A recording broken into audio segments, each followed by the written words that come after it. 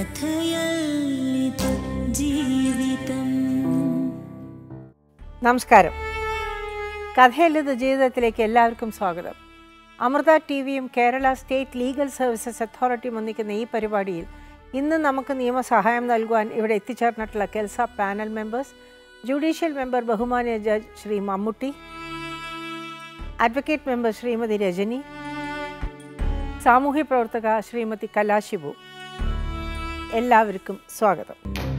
Kathayalla Ithu Jeevitham. ദേഷ്യം വന്ന സമയത്ത് അതെ എനിക്ക് അയാളോട്ട് ബന്ധമുണ്ട് എന്ന് പറഞ്ഞു. ഞാൻ അങ്ങനെ പറഞ്ഞില്ല മാഡം. ഞാൻ പറഞ്ഞ ചേട്ടൻ കൊണ്ടുപോകില്ല എന്നിങ്ങനെ പറഞ്ഞു. ഞാൻ എന്ത് പറഞ്ഞാലും ചേട്ടൻ എന്നെ കൊണ്ടുപോകില്ല എന്നിങ്ങനെ അതുകൊണ്ട് ഞാനൊന്നും പറയുന്നില്ല. ഞാൻ വേറെ എന്തോ പറഞ്ഞെന്ന് ചേട്ടൻ കേൾപ്പിക്ക്. കേൾപ്പിക്ക്, എനിക്ക് കുഴപ്പമില്ല. എന്തായാലും ഞാൻ പറഞ്ഞതല്ലേ അതിലുണ്ടായിരിക്കും. പിന്നെ ഒരു എന്റെ വീട്ടിലെന്ന് വെച്ചാൽ ഞങ്ങളുടെ വീടെല്ലാം ഒരു കോമ്പൗണ്ടിനകത്താണ്. ഞാനൊന്നും കള്ളമല്ല മാഡം പറയുന്നത്. എവിടെ തന്നെ എൻ്റെ കൂടെ പറഞ്ഞു ചേട്ടാ ഇനി എന്നെ കൊണ്ടുപോകണ്ട അങ്ങോട്ട്. അങ്ങനെ ഞാൻ പറഞ്ഞില്ല. ഞാൻ കേൾപ്പിക്കും. അല്ല സുഭാഷ്, ഭാര്യയും ഭർത്താവും നമ്മളിപ്പോൾ ഞങ്ങളുടെ വീടുകളിലൊക്കെ വഴക്കുകളുണ്ടാവുന്നുണ്ട്. ഞങ്ങളാരും അങ്ങോട്ടും ഇങ്ങോട്ടും റെക്കോർഡ് ചെയ്യാറില്ല. റെക്കോർഡ് ചെയ്തതിന്റെ കാരണം എന്തെന്ന് പറഞ്ഞു ഇവള് ഏക്കുമോ ഇല്ലെന്ന് അറിയാൻ.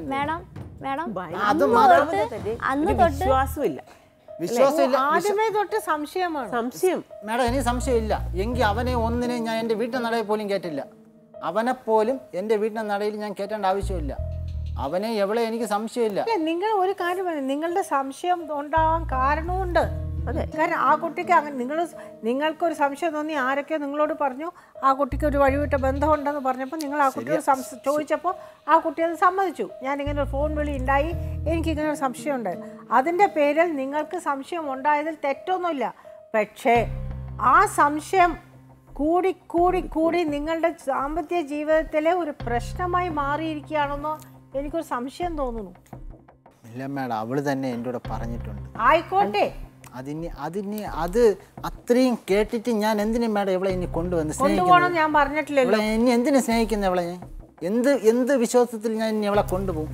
ഇത്രയും നല്ല രീതിയിൽ ഒരു മദ്യപാനമില്ല, ഒരു അലിമ്പില്ല, എന്നും പണിക്ക് പോകുന്നു. ഞാൻ വളരെ കഷ്ടപ്പെട്ടാണ് ജീവിച്ചത്. അത്രയും നല്ല രീതിയിൽ നോക്കിയപ്പോൾ ഇവൾ ഇത്രയും വില ചെയ്തു. അതാണ് സോഷ്യൽ വർക്കർ ചോദിച്ച ചോദ്യം. എന്തിനാണ് നിങ്ങൾ മറ്റൊരു പുരുഷനുമായിട്ട് ഫോൺ കോളിന്റെ ആവശ്യം എന്തായിരുന്നു എന്നുള്ളത്. ഷീന പറഞ്ഞിട്ടുള്ള കാര്യമൊന്നും ഒരു വേറെ റിലേഷൻഷിപ്പ്. കാരണം സാധാരണ ഇപ്പൊ ഇദ്ദേഹമാണെങ്കിൽ നിങ്ങളുടെ അത്രയും വിദ്യാഭ്യാസം ഇല്ലെങ്കിൽ പോലും കഷ്ടപ്പെട്ട് നോക്കുന്നു. ഇത്രയും വിദ്യാഭ്യാസം ഉള്ളവരൊന്നും ഇങ്ങനെ നോക്കണമെന്നൊന്നുമില്ല. വലിയ ജോലി ഉണ്ടെങ്കിലും നോക്കണമെന്നൊന്നുമില്ല. നിങ്ങൾക്ക് വേറെ പരാതികളൊന്നുമില്ല. അതിനേക്കാൾ ഉപരി പുള്ളിയുടെ വീട്ടിൽ ഇത്രയും ഒബ്ജക്ഷനായിട്ടും നിങ്ങളെ കല്യാണം കഴിച്ചു. ഇയാളെ മൊത്തത്തിൽ അക്സെപ്റ്റ് ചെയ്ത് കല്യാണം കഴിച്ചു. എല്ലാ സ്ത്രീകൾക്കും ഒരു റീസൺ ഉണ്ടാവും പറയാൻ. എൻ്റെ ഹസ്ബൻഡ് എന്നെ അവഗണിക്കുന്നു, അല്ലെങ്കിൽ പല പല റീസൺസ് ഉണ്ടാവും. അപ്പോൾ പുള്ളി ഈ പറയുമ്പോൾ പോലും ഞാൻ ആലോചിക്കുന്ന കാര്യം, ഇത് സാധാരണ എല്ലാ പുരുഷന്മാരും ഇപ്പം പെണ്ണുങ്ങൾ പിന്നെ മാപ്പ് കൊടുക്കും, ആണുങ്ങൾക്ക് ഇത് മതി. പുരുഷൻ്റെ ഒരു സൈക്കോളജി ഇത് മതി. പിന്നെ സംശയം ഇങ്ങനെ കൂടി വരും. അദ്ദേഹത്തിന് കുറ്റം പറയാൻ പറ്റത്തില്ല. നിങ്ങൾ സമ്മതിച്ചു ഉണ്ടായിരുന്നു എന്ന് സമ്മതിച്ചപ്പോൾ മോളിപ്പോൾ പറയുന്നത് മനസ്സിലാവുന്നുണ്ട്. ആ ഒരു അറിവില്ലായ്മ കൊണ്ട് പറ്റിപ്പോയതാണ്. പക്ഷേ പുള്ളിയെ നമുക്ക് കുറ്റപ്പെടുത്താൻ പറ്റുമോ? തിരിച്ചെന്ന് ആലോചിച്ച് നോക്കി. ഇയാളുടെ അനിയനാണെങ്കിൽ ഇങ്ങനെയൊക്കെ തന്നെ സംഭവിക്കത്തില്ലേ? അനിയൻ ഇതുവരെ മോളടുത്ത് മിണ്ടിയില്ലല്ലോ. അപ്പോൾ തിരിച്ച് അനിയന് ഇങ്ങനൊരു സംഭവം ഉണ്ടായാൽ അനിയൻ ഇതിനപ്പുറം പ്രതികരിക്കുമായിരിക്കും ഭാര്യ അടുത്ത്, അല്ലേ? അപ്പോൾ ചോദിക്കുന്നത്, ഇത്രയും നന്നായിട്ട് നോക്കിയൊക്കെ ആണെങ്കിലും എന്തുകൊണ്ട് അയാൾക്ക് എന്താണ് അയാൾ ഇങ്ങോട്ട് വന്ന് ശല്യം ചെയ്തതാണോ? അങ്ങനെയാണെങ്കിൽ പുള്ളി പറയുന്ന പോലെ ഒരു ഇത് കൊടുക്കാൻ. ശല്യം ചെയ്തതല്ല മാഡം. ശല്യം ചെയ്തതല്ല.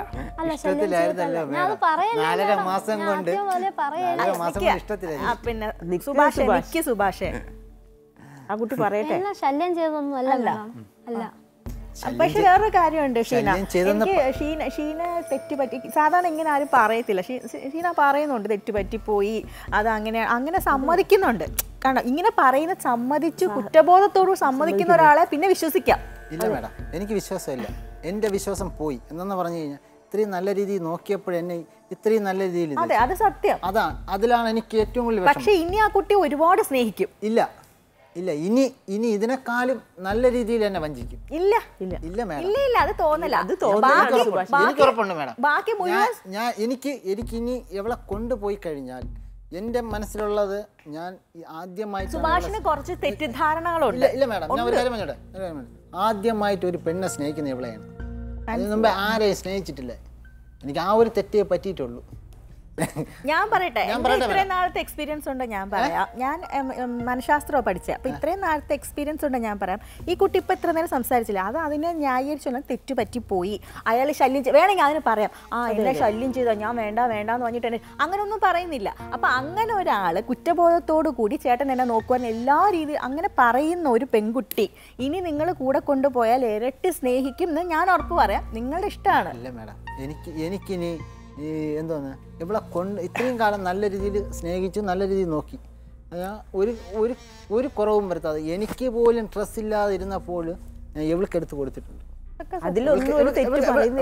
ചോദിക്കണം മാഡം, ഞാൻ അത്രയ്ക്ക് നല്ല രീതിയിൽ സ്നേഹിച്ചിട്ട് ഇത്രയും നാൾ എന്നെ ഇത്രയും നല്ല രീതിയിൽ വഞ്ചിച്ചില്ലേ മാഡം? അതുകൊണ്ട് എനിക്ക് ഇനി എവളെ എനിക്ക് വേണ്ട.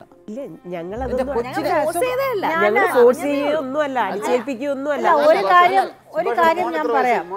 മോന് 2 വയസ്സ്. 2 വയസ്സ്, അതായത് മുട്ടിലഴിഞ്ഞ് നടക്കുന്ന ചുമ്മാ പിച്ച വെച്ച് നടക്കുന്ന പ്രായം. ആ കുട്ടീനെ നോക്കാൻ ഒരാള് വേണ്ടേ? അതിനെ എനിക്ക് തന്നിരുന്നാ മതി. ജോലിക്കൊന്നും പോകണ്ടേ? എനിക്ക് എൻ്റെ അമ്മ എന്തായിരുന്നാലും ശരി,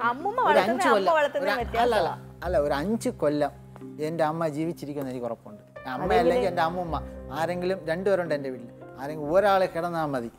അവനെ നോക്കാൻ അവർ 2 ആരെങ്കിലും ഒരാളും മതി മാഡം. അല്ല, ഇങ്ങനെ ഇത്രയും പ്രായം കുറഞ്ഞ ഒരു കുട്ടീനെ അമ്മയുടെ കസ്റ്റഡിയിൽ നിന്നും അച്ഛന് കൊടുക്കുവോ നിയമം? ഇല്ല, കൊടുക്കാറില്ല. പിന്നെ ഞാനോ എൻ്റെ മോനോ ഒരു തെറ്റും ചെയ്തിട്ടില്ല.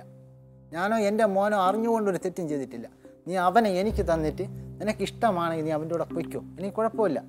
നീ കൊണ്ടുവന്നിട്ടുള്ള എല്ലാ സാധനങ്ങളും നിനക്കറിയാമല്ലോ, ഒരു ഗ്രാമിൻ്റെ സ്വർണം പോലും ഞാൻ വിറ്റിട്ടില്ല. എല്ലാം നിൻ്റെ കയ്യിലുമുണ്ട്, എൻ്റെ കയ്യിൽ കുറച്ചുണ്ട്.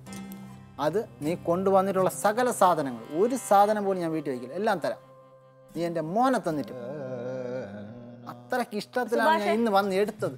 ഇവിടെ വന്നപ്പോൾ ഉണ്ടല്ലോ, ഞാൻ എടുത്തപ്പോഴും നീ പിടിച്ചു വാങ്ങിച്ചോണ്ട് പോയത്. ഞാനല്ലല്ലോ പിടിച്ചു വാങ്ങിച്ചത്, നിന്റെ അച്ഛൻ പിടിച്ചു വാങ്ങിച്ചല്ലേ മേഡം? അത് അച്ഛൻ്റെ ആ ഒരു സങ്കടം.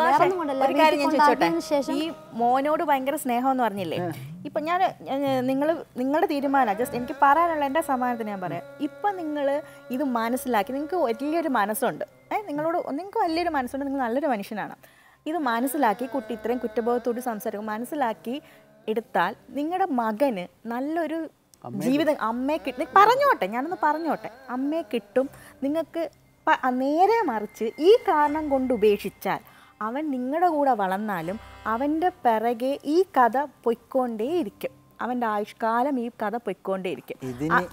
ഇത് നിങ്ങളിപ്പം ഇവളെ എടുത്ത് നിങ്ങൾ തെറ്റും പുറത്ത് അവൾ സമ്മതിക്കുകയാണ്, അല്ലാതെ ആർഗ്യൂ ചെയ്യല്ല.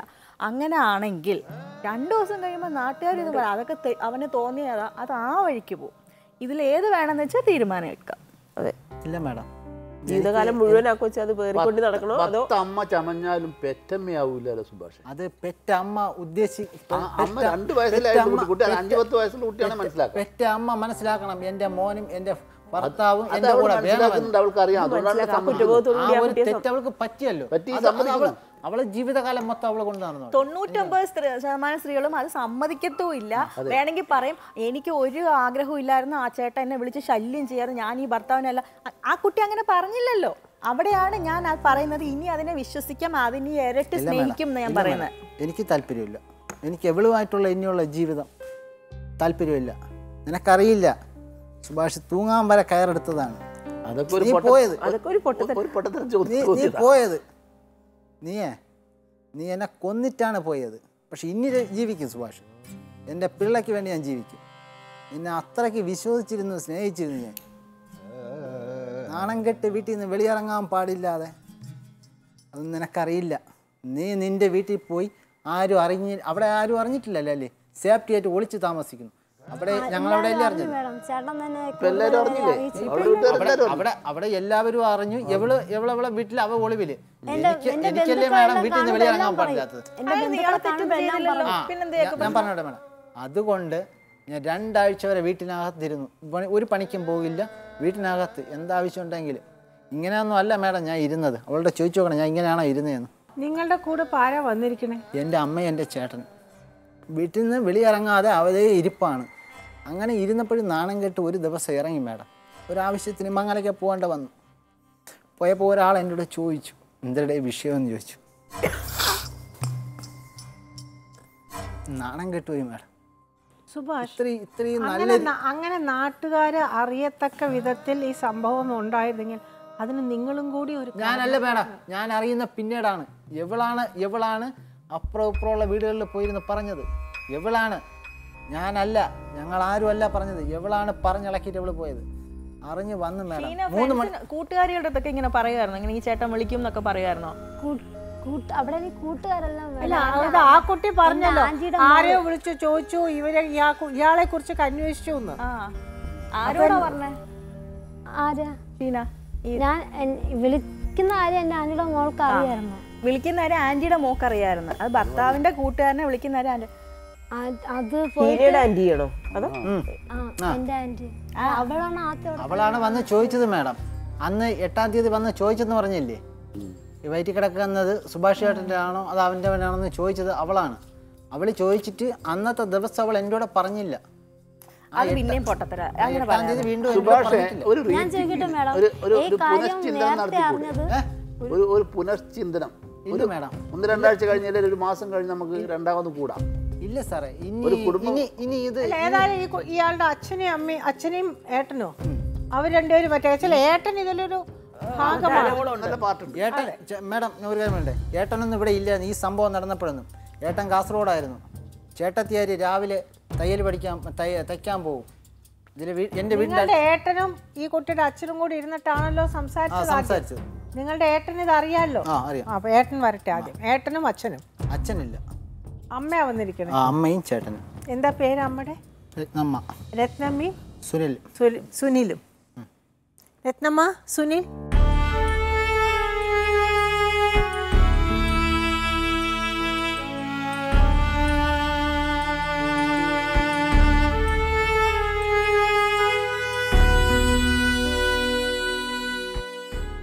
സുനിലിന് എന്താ ജോലി? കാർപ്പൻ്റർ. നിങ്ങളും സ്നേഹിച്ചാ കല്യാണം കഴിച്ചതെന്ന് പറഞ്ഞു. ഏതായാലും മക്കളുണ്ടല്ലേ? ഒരു മോളുണ്ട്.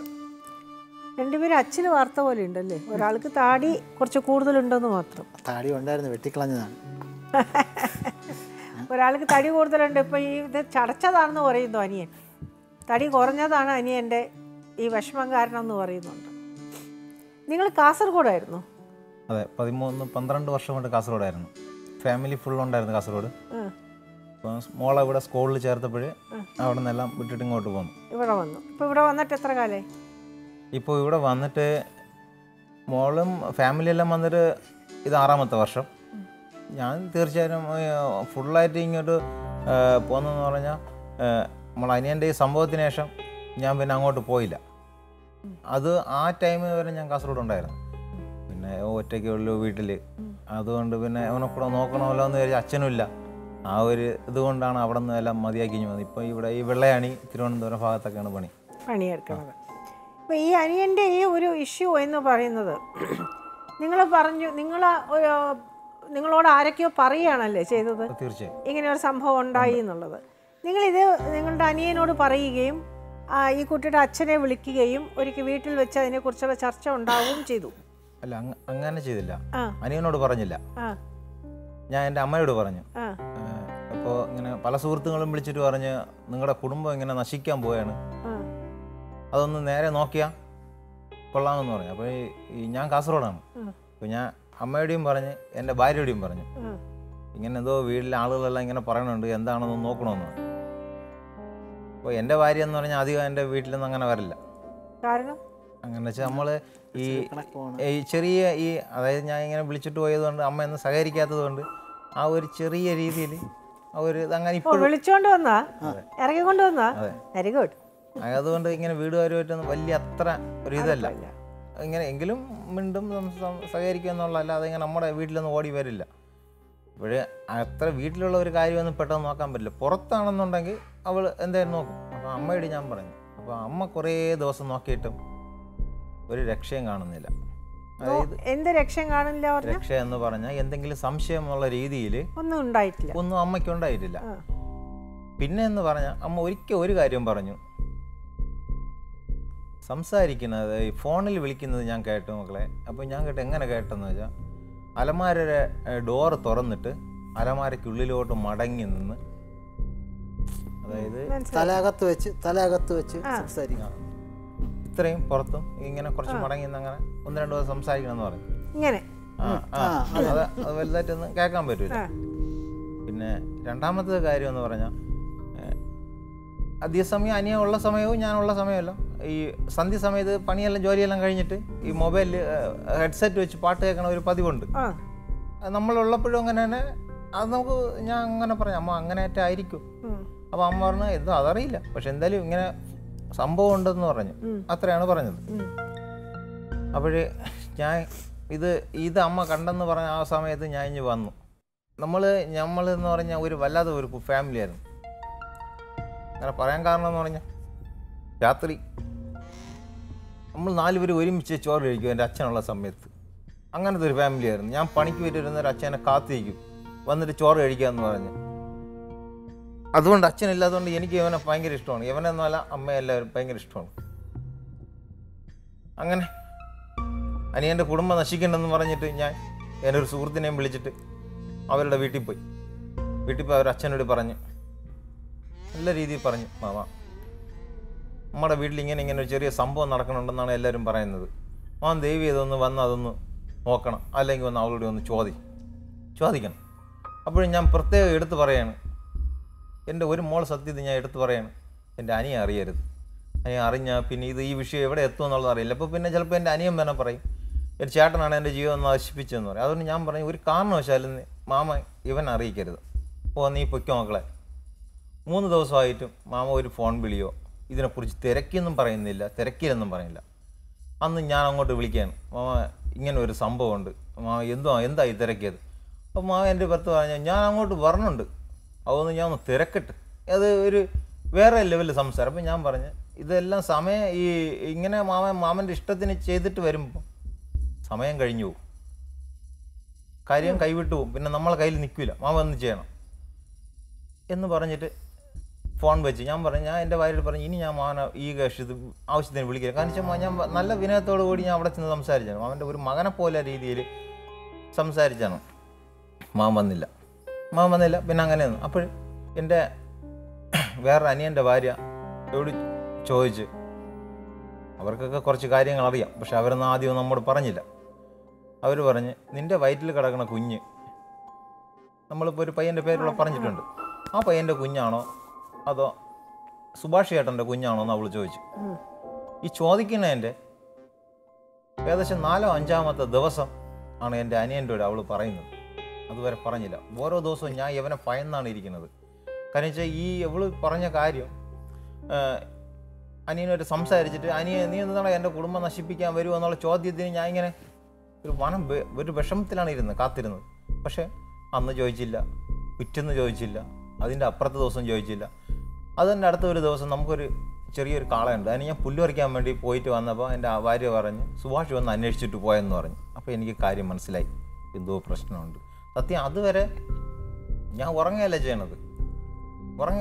അത് ആരുടെയും പറഞ്ഞ എൻ്റെ മനസ്സിൽ വിഷമം ആരുടെയും പറഞ്ഞാൽ പറ്റില്ല. അത് നമ്മൾ അങ്ങനെ കഴിഞ്ഞുകൊണ്ട് അവർക്കും അറിയാമെന്നുള്ളത്. അനി അറിഞ്ഞു. ഞാൻ ചോദിച്ചു നീ എന്തോ എന്നെ വീട്ടിൽ നിന്ന് അന്വേഷിച്ചെന്ന് പറഞ്ഞാൽ അടുത്തടുത്ത വീട് അങ്ങോട്ടും ഒരു കാര്യം ചോദിക്കാണ്ടെന്ന് പറഞ്ഞു. അപ്പോൾ ഞാൻ അപ്പോൾ എനിക്ക് ഫുള്ള് കാര്യം മനസ്സിലായി. ആ ചോദ്യത്തിൽ തന്നെ എനിക്ക് മനസ്സിലായി എന്തോ പ്രശ്നമായി. അത് ഇങ്ങനെ അപ്പുറത്തെ കുട്ടി ഇങ്ങനെ വന്ന് പറഞ്ഞു, അപ്പുറത്തെ കുട്ടി ഇങ്ങനെ വന്ന് എൻ്റെ കൂടെ പറഞ്ഞ് അവൾ ചോദിച്ചു, അവൾ ഇന്നാണ് പറഞ്ഞത്. അപ്പം ഞാൻ ചോദിച്ചു നിൻ്റെ കൂടെ എപ്പോഴും പറഞ്ഞത്? നിങ്ങളുടെ അഭിപ്രായങ്ങളും നിർദ്ദേശങ്ങളും ഞങ്ങളെ എഴുതിയും അറിയിക്കാം. വിലാസം: പ്രൊഡ്യൂസർ കഥയില്ലത് ജീവിതം, അമൃത TV, ഗാന്ധിനഗർ, വഴുതയ്ക്കാട്, തിരുവനന്തപുരം 14. ഇമെയിൽ ജീവിതം@amritatv.com.